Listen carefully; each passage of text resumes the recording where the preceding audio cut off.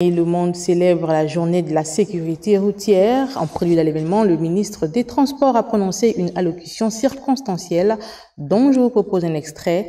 Le laïus de Loïc Ndinga Moudouma, recueilli par Anomba Bekung et Thierry Aldomandaka. Mesdames et messieurs, usagers de la route, le Gabon, à l'instar de la communauté internationale, commémore ce dimanche 19 novembre 2023 la journée africaine de la sécurité routière, jumelée avec la journée mondiale du souvenir des victimes des accidents de la route.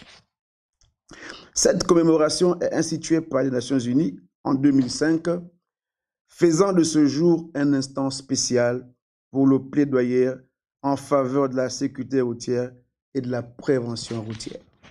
En effet, la célébration de cette journée constitue également une occasion supplémentaire d'amplification de la sensibilisation des usagers de la route sur les effets néfastes des accidents de la circulation routière, et ce, en dépit de la tendance baissière des victimes, soit 798 victimes en 2021